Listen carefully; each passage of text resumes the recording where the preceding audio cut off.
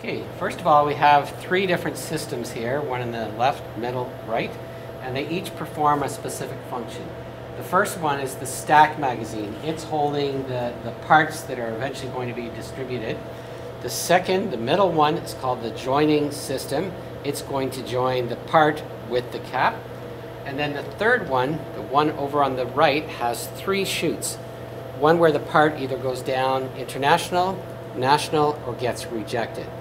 And it's positioned to the correct chute with these two actuators here. And they're electrically controlled. They don't happen to be pneumatic, they're electrically controlled. And as well in the system, you'll see these three boxes. One here, one in the middle, and one on the left. And if everything's working okay, there's actually a green light that's on in the top of the box. And those boxes are used to control the conveyor belt. The conveyor belt can be stopped, reversed, or in a forward position. And at the same time, while we're looking at the system here, you can see that these are the devices that either read RFID codes or write RFID codes, and they're used to position it down the correct chute. Now, the communications for all of those RF devices are used, have industrial communications, and you can see that these boxes here are the communications for all of that RF device. And it eventually gets back to the computer through an Ethernet controller, and that's the way all of those things are sending its information back to the computer. Now the next part I want to show you has to do with the arrangement of the keys, the push buttons, and how you reset and clear everything. So I'm going to start off with everything off. Okay. And if you look over in the back, you'll see that the yellow and red light are turned on right now. So that's an indication that the system is not ready to perform any particular task. Now, generally, I found it works the best if you reset the system starting on the right-hand side, moving towards the left-hand side. And note how these are connected together. That's kind of important as well, the black and the blue wires. But we're going to start off with the keys in a horizontal position, and starting from the right hand side, I'm going to pull this up and I'm going to press the reset button. You actually may hear a pneumatic sound or a belt turning, but it's resetting that particular station. So I press reset, and yeah, I heard a solenoid change, and then I'm going to bring the key up to the upward position or vertical and then press the start button. So that station is now ready. Moving on to the middle station, I'm going to make sure that that button is pulled out, press the reset button, and you can hear that a belt turn for a few seconds. It's just kind of initializing everything. Bring the key switch to the vertical position, press the start button, and that system is ready. And now finally over on the third system, the push button was released, brought outwards. The reset is indicating as being ready. Press it, bring the key to that position, and then press the reset. And there was already an order in the system, so normally the light would have flashed green. Everything seems to be working as it should. It's putting a cap on the red. Sometimes it gets stuck right here, so you have to move this along. And that one didn't work out so well, but that's okay. And those are when you see the RFID lights flashing, it's an indication that it's either reading or writing at that particular time. Okay, be aware of how these three systems are interconnected together with that black and blue wire.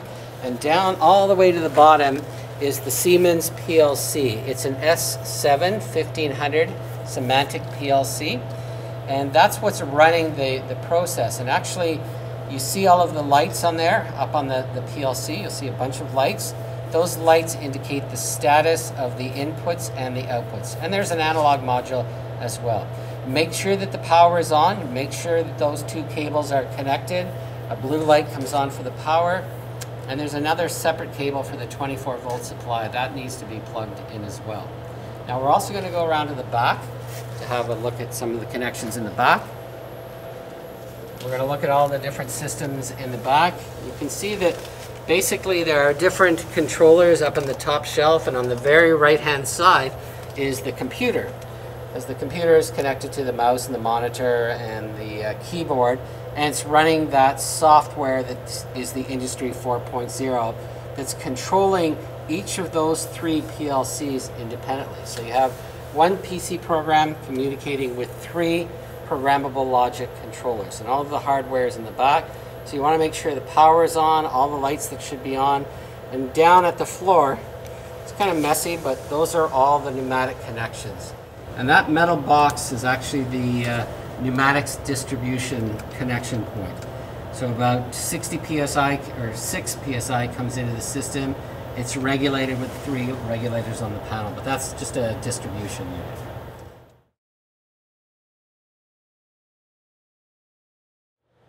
Okay, this is called an Industry 4.0 system, and it's used to study mechatronics, and there are many sensors and actuators on this system.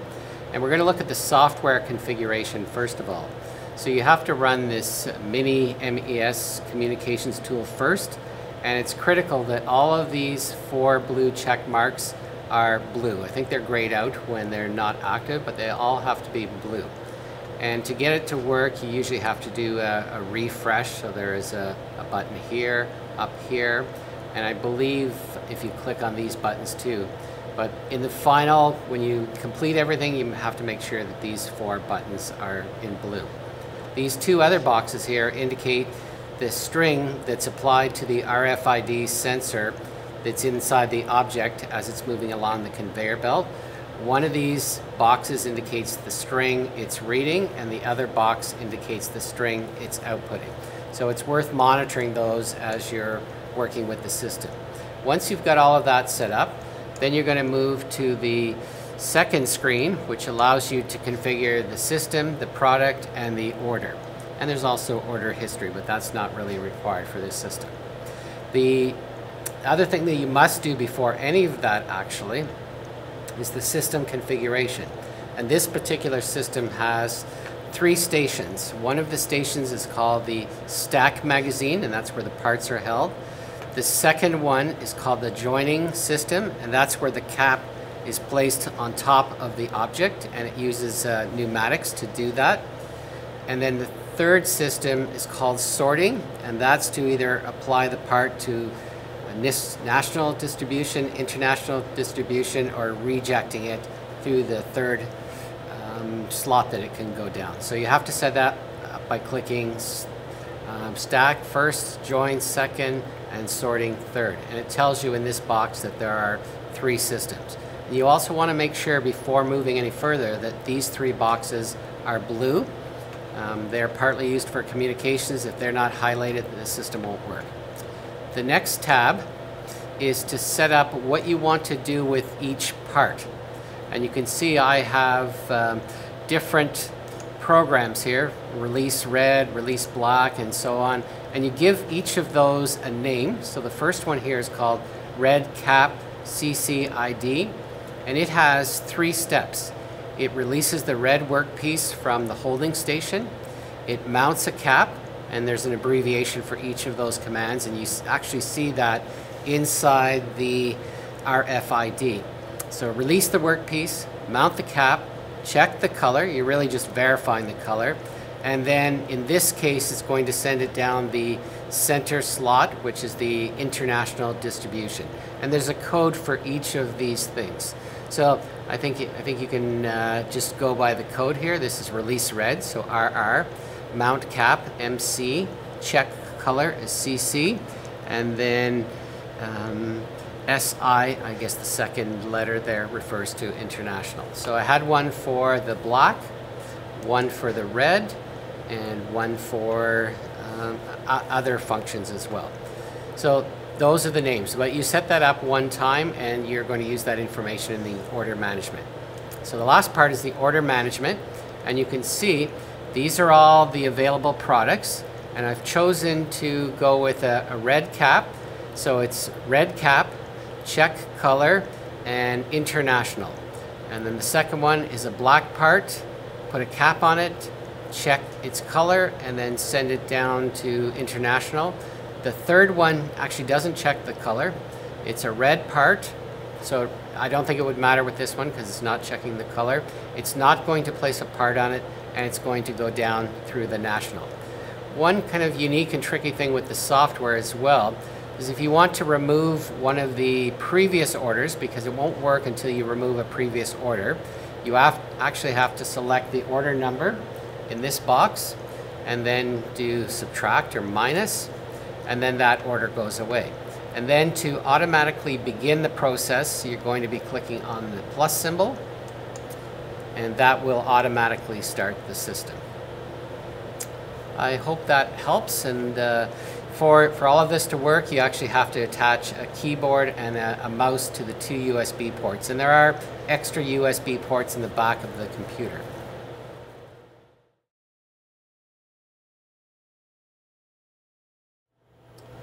All right, what I'm going to show you right now is how to set up all of the parts to be able to run through the process that we just did with the software. And you can see that there are 3 chutes here, national, international, and the 3rd chute is kind of a reject chute. And each of those things is controlled by an actuator arm. It's pneumatically controlled right here. And this will open or close with a pneumatic signal that's coming from the computer that decides which of these chutes it will go down. Now I'm going to first of all place 3 caps in this area.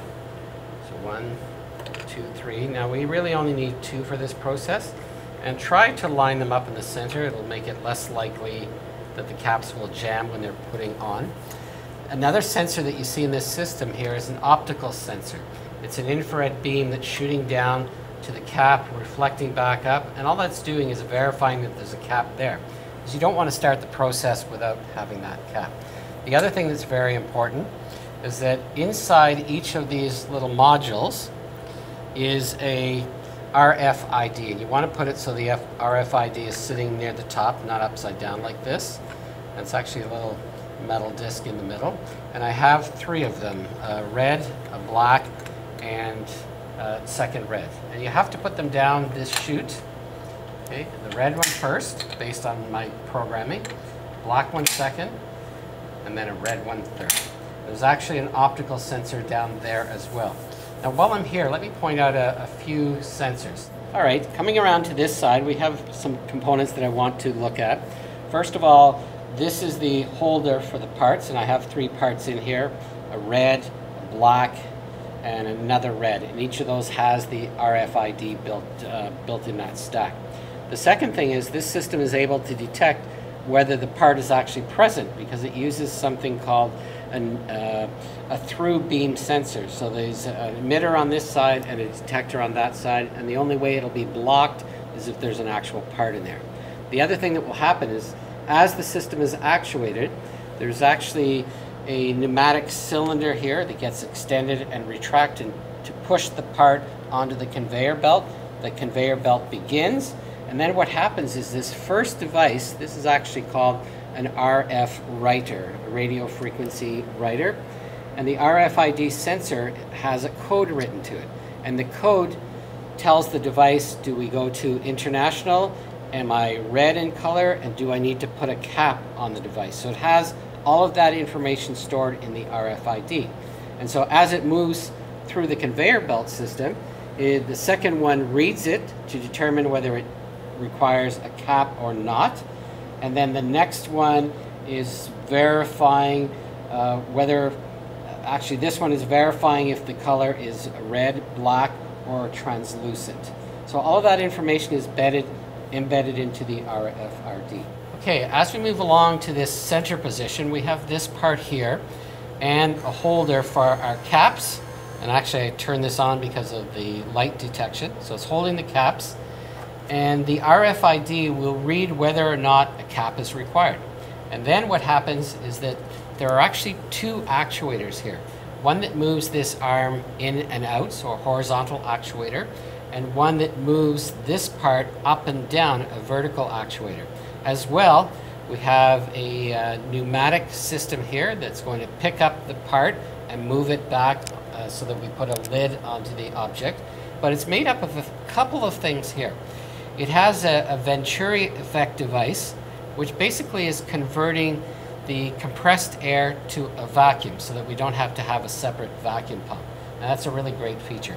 But the second thing that happens here, and you may see it when it's operating, is that there's a sensor, and I know that there's a sensor there because there's an electrical wire. And that sensor is detecting whether or not there's a vacuum, because if you try to pick up the part and you don't sense the vacuum, you don't want to move it any further. So once it's done that, so you're going to see this actuator move across, bring the vacuum suction device down to the cover, back towards the part, and it's being held in place because this pneumatic gate is holding it there, and then it moves to the next stage. And in the next stage, it's going to read whether the part is expected to go down the national chute, international chute, or be rejected down the third chute, possibly if the color is incorrect.